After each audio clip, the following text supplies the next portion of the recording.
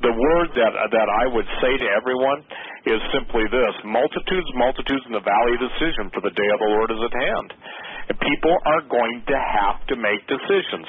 That's what David said the Lord impressed upon him the other night in prayer, David Langford. That's what Henry Gruver said. The Lord gave him the message. The Lord basically said to me, Steve, from this point out, all that matters is souls. Because really, what can I do? What can I say? Do I need to write another book? No. What I need to do is to as many as received him. See, not everybody received Jesus. And it finally dawned on me, Doug, that not everybody is going to receive me. Jesus said they hated me without a cause. I said, well, Lord, if they hated you without a cause, then boy, I'm in good company. And the point that I'm trying to say is this: the truth will always bring out the greatest resistance. Because when you come to the point where you no longer lie to yourselves or others, but more importantly to God, that point when you're done lying to God and blaming him for everything that went on in your life, when you don't realize the devil's been trying to take it, and he, by honoring your free will, has been putting roadblock in your life to be able to come to accept him. I'm telling you, Doug, the only thing that's going to move people off dead center is a miraculous intervention of the Spirit of the living God in their specific lives. Not a general move, a specific move. You know what it starts with? God, be merciful to me, a sinner. Jesus, come into my heart. I ask you to be my Lord and Savior. I ask you to teach me what it means to be a follower. And I repent, Lord, of all my sin. Somebody says, oh, that's just easy believism. No, that's just the beginning. That's the hardest decision anybody will ever make in their life. And it's the easiest, too. It's easy to make it. But once they make it, obviously, God will move heaven and earth. And I've said this before, Doug, we have lost track of eternity so that the only thing that matters is the immediacy of our current situation. In other words, am I fed? Am I having enough this or that? You know, are my needs met? Are my vacation requirements met? Vacation? Yep. I got news for you. The day of vacations are coming to an end. Yep. Are my TV shows on? Am I having a good day? Am I feeling bad for myself? Am I, and that's part of it. The slothfulness. Here's another one. I want to answer this one email on the air because I get this probably 25 times a week. Okay, in the event we do go to war, do you think we should do as Jesus did and allow the demons to kill us without a fight? Jesus did not allow anyone to kill him. He said, "No man takes my life; I lay it down." Or do you think it's okay to take a life in this battle to protect family? Absolutely. Self-defense is a mandatory requirement of the Scripture. Paul said, if any man doesn't provide for his family, he's worse than an infidel. For God to deny self-defense would be to sanction suicide.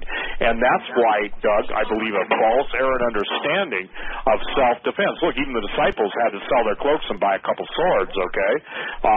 Paul had to travel with the sword. There were really bad people in Paul's day, but Paul determined nothing was going to stop him until God told him, Paul, your time's up, time to come home. And so, this thing about pacifists, I don't know if you guys saw the biggest story, I believe, was that the DHS has been partnering with churches, and the churches, especially, I think 20 black churches now, are asking their parishioners to turn in their guns, okay? Yeah. Well, I think one of the greatest crimes that has ever happened is that the idea of self-defense and personal responsibility have never been linked. I can tell you point blank that the idea is simply this: if the Second Amendment goes, you go. And somebody says, well, what are you going to do? I said, well, by the grace of God, I intend to resist evil. Do I believe that I can overcome a hellfire missile from a drone? No, but Jesus can. And until I'm done, they can't take me with a hellfire missile or a sniper's bullet, or in your case, Doug, blowing up your car, or in my case, sending teams from Buffalo. The point is that we have a destiny to fulfill, because God is not going to basically allow the total taking out. Jesus wasn't allowed to be killed. They tried to kill Jesus so many times before the crucifixion, but when the crucifixion time came, Jesus was in the Garden of Gethsemane asking the Lord to allow him, nevertheless, not to take the cup from him. See, every Christian I know that believes in pre-tribulation rapture, which, by the way, I believe is the great deception, part of the great deception, because the thing is, those people were given a lie. They believe a lie. Now, what does a lie do when it's believed, okay? Number one, it gives the lie power over you. Number 2, it changes your perspective. Number 3, it causes you to let off your guard. Number 4, it provides an unrealistic expectation. And number 6, and maybe even number 6 and 7, is it gives you a hope that isn't real, and it gives you a disappointment when it fails. Now, I've never said that in that order before because I've never dealt with that in that issue before. The issue with the rapture isn't to argue with me and give me your proof text, because I can give you as many as you give me. It's to take it to Jesus. It's to be faithful unto the end. Why does Jesus say, to them that overcome will I give a crown? Okay, well, it's different than overcoming. And by the way, you guys, the greatest slaughter in the history of modern-day Christendom was in China, when the Chinese Christians embraced the pre-tribulation rapture, and the prophets went around telling them not to worry, and guess what? They needed to worry. They needed to heed the words of the real ones, and as Watchman Nee said in his book, he said, it's that they failed to heed the true prophets of God and listen to the lies who promised them the easy way out. If someone tells you you're going to go through it tough, if they prepare you to go through it tough, it's like boot camp. It's like training, and that's what the churches have failed to do. That's why when God starts to judge, I'm telling you this, you couldn't get me within 100 yards of a church with a lukewarm pastor. I don't want to be there. I don't want to be there when the people finally figure out they've been lied to. I don't want to be there if God chooses in that specific instance, and I certainly wouldn't go there if the church is saying, turn in your firearms to be good citizens, you know. What about citizens of heaven? What about having a responsibility to your fellow men to make a difference and to help them? And by the way, I'm no bleeding heart liberal. I'm probably the antithesis of that, but neither am I a neocon, a conservative, a Republican. Those words all make me vomit because it's part of the same paradigm. It's two sides of an evil coin. And ladies and gentlemen, either get a death one way or death the other. And I like what somebody had a battle cry, no king but Jesus. That certainly doesn't make the liberals happy. But you see, everyone's looking for a political solution still. When I hear a Christian tell me they're Christian, then that they just can't wait for the guy running against Obama to win, and even the Ron Paul people. I said, I love Ron Paul's stand on the economics. I was trained in the Austrian School of Economics.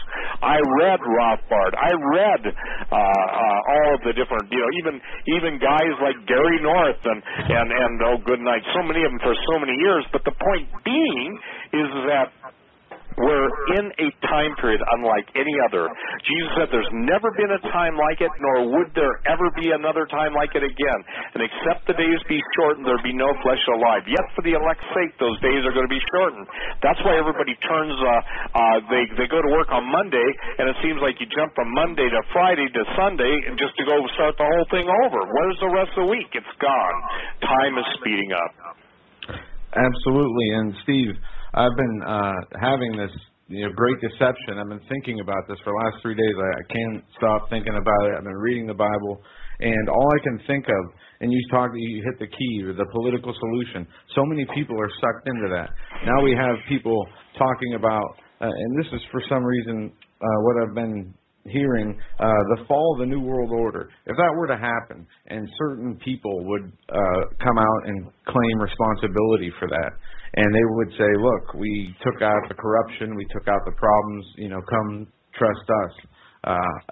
Something like that. The Blue Beam Rapture, people are talking about this everywhere. There's the New Agers out there, and they're everywhere. And they've infiltrated everything on the Internet. And this is what they're... Well, sure, and I want to tell everybody, I categorically renounce the whole Drake movement. I categorically renounce the whole Benjamin Fulford thing. And look, those guys have their opinions, but can I tell you something? As Paul Volcker said, the former head of the Fed, hell, son, we own them all. The point being is that they're still locked into a paradigm, and look, they want...